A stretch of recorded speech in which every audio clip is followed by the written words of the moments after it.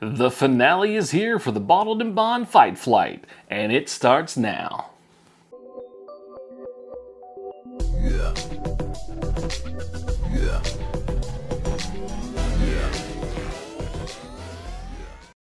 Welcome back to That Bourbon Dude. My name is Charles, and I am happy to see you guys today because we have a special one. Today, we are concluding our Bottled and Bond Fight Flight, and we have 3 champions moving forward to the finale, and we are going to walk out of here with one ultimate Bottled and Bond champion. Alright, I'm going to start over here on my right side and introduce these bottles to you, coming in from Bardstown, Kentucky, representing the Bardstown Bourbon Company Origin Series. This is their Wheated Bottled and Bond. Next up is our underdog that is coming out ahead in every turn. This is the J.W. Dant Genuine Sour Mash.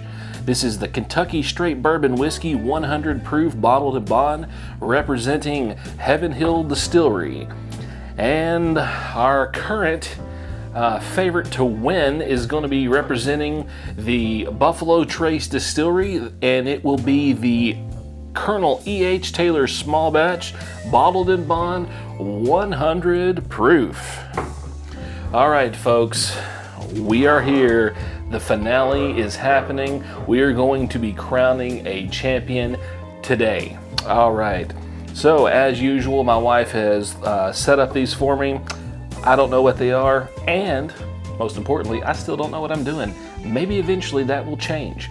I'm going to start over here on my left side, going left to right, and we're going to find out how this plays out.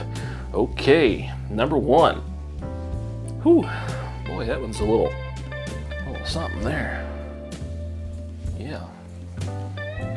So this one right off the rip here is sweet and dusty, giving me some youthful notes. I might be wrong. Most of the time I am. Let's give it a shot.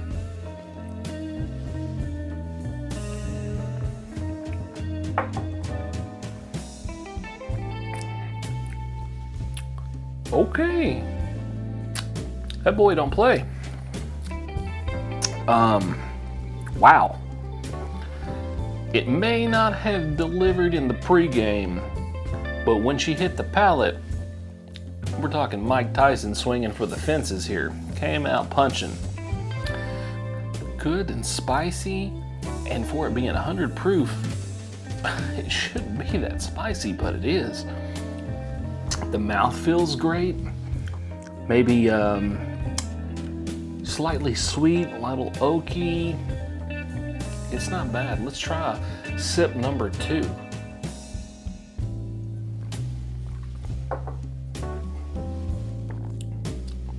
Wow, I really enjoy that one. But, you know, these are 3 champions coming forward to face off, and I picked the champions, so I clearly like them.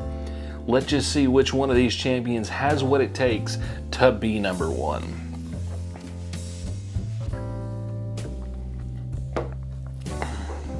Number 2. Oh my gosh. What the heck is that? That baby right there. Son of a biscuit. Take a look at that one. Gosh dang. I wish you guys were here with me. This is amazing. This is sweet, it's bready. Give me like a little like bakery vibe. Dang, let's give this thing a shot.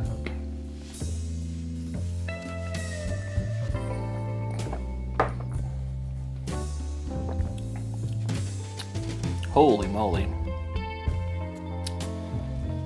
My goodness, these things are good.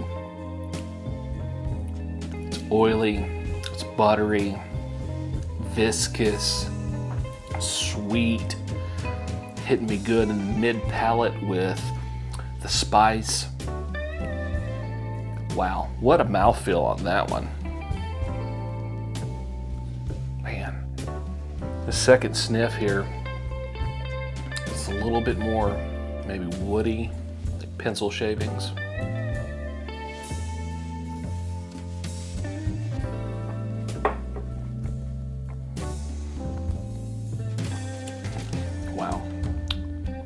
I can tell you right now, this thing advanced to the finale for a reason. This thing is awesome. Number 3. Ooh, she's different. Boy, it's like this one's not even playing for the same team. This one, like a little mossy basement, wet rockish. Now, none of those notes there are negatives. These are not knocks to this one. Those are things that I enjoy. Take a look at it, boys. What do y'all think? Yeah, let's give it a shot.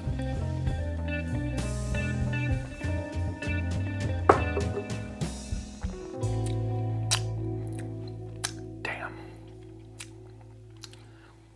It's got that I'm gonna call it that stank to it, man. It's good. This thing here, I don't know, I'm attracted to weird flavors. You have like everybody else's palate, and then you've got mine kind of standing off over here in the corner. And I typically don't follow the normal parameters of what bourbon drinkers like. I like obscure, weird flavors, not because that they're strange. It's just because they're different than everything else. You've got 50 million different bottles that all taste the same, and then you find one that you're like, oh crap, what the heck is that, you know? And that is what this is. I mean, somebody just poured a what the hell is in this glass.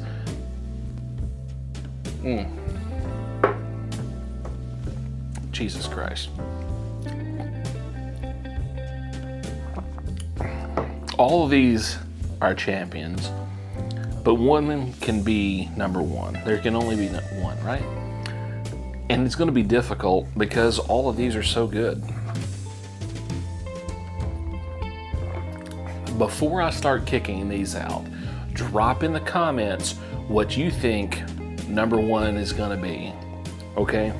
I'm going to run these back the other direction. We're going to kick out that first one because I'm telling you, it's going to be hard. The first and second place on this thing is going to be difficult because all of these fit my palate well, but I have to focus not on what the bottles are in front of me, but how they hit me today, right now, in this moment. Whew, my goodness. I mean, there's 1,000 different things this could be off the nose, but there's something there that reminds me of another bottle, and it's clearly not here, but it reminds me of another bottle that I have searched for years and I just recently found. All right.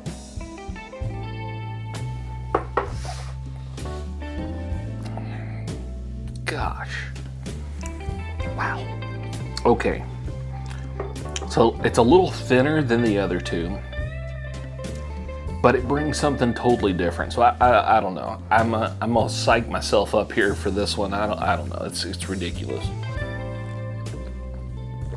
Okay, right here, number 2. Jesus Christ, boys! I hope you guys are taking the opportunity. If you have these bottles or something close to it, blinding these, finding out what you really like. Don't let the label sway your decision on what you like. You might just pick up one, you might be like, hey, this is good. But is it really good, or is it because that name on that bottle made you pick that?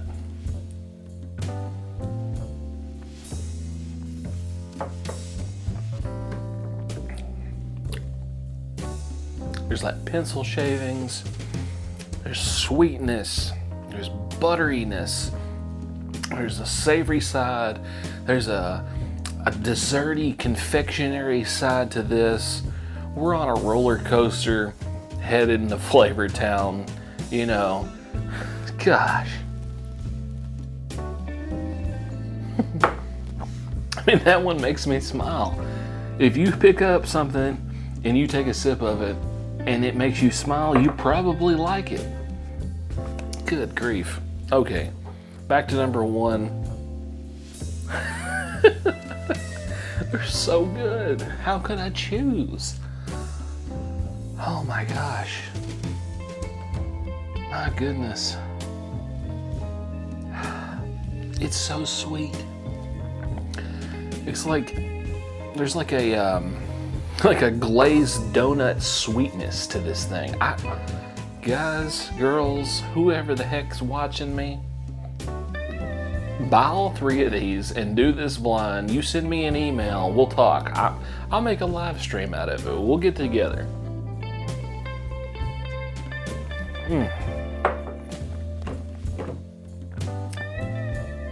My goodness. My goodness. That thing right there, I think the kids are saying slaps these days. That bottle, that pour slaps. Gosh dang. It's got that oaky sweetness. I don't even know how to even pick. I love all of these, but we have to have a champion. And I do know what number 3 is, despite the fact I give it such high praises. So number 3 is going to be this one. And let me kind of try to explain myself why this one comes in third. And it's not a knock on it, but it's so far different from these two that it's off in a category of itself. And if I was at your house and you poured me this, I'd be absolutely happy with it, and there would be nothing wrong with this. I would smile, drink it, and enjoy the absolutely hell out of it. It's a great bottle, great pour, whatever the hell it is. But these two, maybe we came over to visit and we hadn't seen each other for a while, and you busted out something a little special. That's where these are at. This is like hanging out with your next door neighbor. This is hanging out with your best friend you ain't seen for a while. And that's where we're at. That's where first and second, second, first, whatever. I don't know, but these are good. So let's revisit these and find out what the heck I'm gonna do, because this right here is gonna be hard. Oh my Jesus. Gosh dang. Can we have 2 number 1s, or would that make 11? I don't know if that makes sense, but it does up here, so we'll see. Okay, off the nose, they're freaking ridiculous.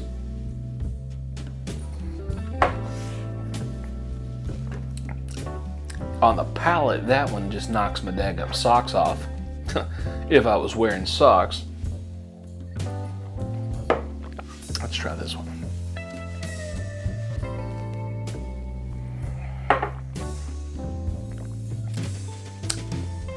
I know the champion. I know who number 1 is, without a question. Before I say it, put it in the description, or sorry, in the comments. Let me know which one you think is number 1. Y'all ready?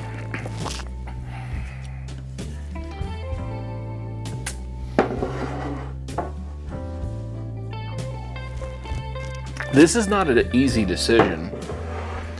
It's not easy at all. All 3 of these are awesome. If you have them, drink them, enjoy them. They're great. I love them. These are the 3 champions that move forward. And it saddens me to have to pick one of these as the ultimate champion because they're all so good. But today, one has reigned supreme above the others. So let's find out what that is. Coming in our 3rd place is going to be whatever B is. I'm just going to pick over here. All right, it has happened. It's hard to come across these, beat these Titans. You know, Mr. Dant here has not reigned supreme, but he has fought a valiant fight, and nobody can say anything else. So you get the opportunity to buy this bottle, pick it up. They're like 15 bucks, super awesome. they're not in your area, which they're kind of not for everybody, they're only in a few, come to Kentucky, pick them up, you'll enjoy it.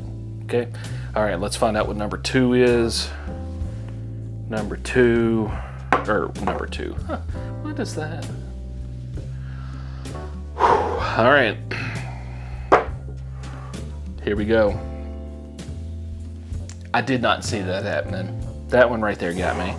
I thought that this one was this one the entire single time I was sipping it. I want to be honest with y'all. I thought that was going to be my champion. I love that bottle. If you have not picked up the Bardstown Bourbon Origin Series Bottled and Bond Wheated, okay, let me read this mash bill to y'all. Okay, this is 68% corn, 20% rye, 12% malted barley. This is an awesome bottle, and let me tell you how to beef up the flavor of this thing. Stick it in the freezer. Get this baby cold as hell, and then bring it out, put it in your glass, let it breathe. Something about the transition from it being incredibly cold to being room temperature transforms this bottle, and it's just like eating at a bakery, drinking at a bakery. It's crazy. And that means our champion is going to be our Colonel E.H. Taylor small batch coming in from Buffalo Trace is going to be our champion here. I knew it was going to happen because that distillery has pumped out some amazing bottles for a long time. And this being the lower end of the E.H. Taylor line is amazing. I prefer this over the single barrel every single day of the week. I've tried many, probably close to 10 different single barrels in the last maybe 2 years, and the small batch has reigned supreme over it every time. It is a consistent profile, and it is amazing. And I'm not saying that the single barrels have not been great, but there has been enough of a difference that made me say, okay, this bottle at like $40 something is way better than stepping up to that. I think it's like $65 or $70 for the single barrel. So buy this one when you see it, enjoy it, drink it, share it with your friends, let people try it. Don't be stingy with your bourbon. Not everybody has the same opportunities as you or myself or anybody else. So until next time, Bourbon Dude out.